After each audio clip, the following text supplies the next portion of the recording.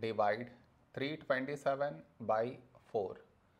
To do this division, we should frame it in this way. 327 here, 4 here. This is your step 1. Next, here we have 3, here 4. 3 smaller than 4. So we should take two numbers, 32. When do we get 32? In 4 table. 4 8s 32. Now we should subtract. We get 0. After this, bring down the beside number. So 7 down. So 7.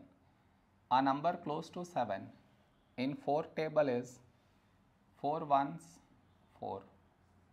Now we subtract. We get 3. After this, no more numbers to bring it down. So what we do is, we put dot, take 0. So 30. A number close to 30 in 4 table is 4 sevens 28. Now we subtract, we get 2. After this, we already have the decimal. So directly take 0. So 20. When do we get 20? In 4 table. 4 5s 20. Now we subtract, we get 0.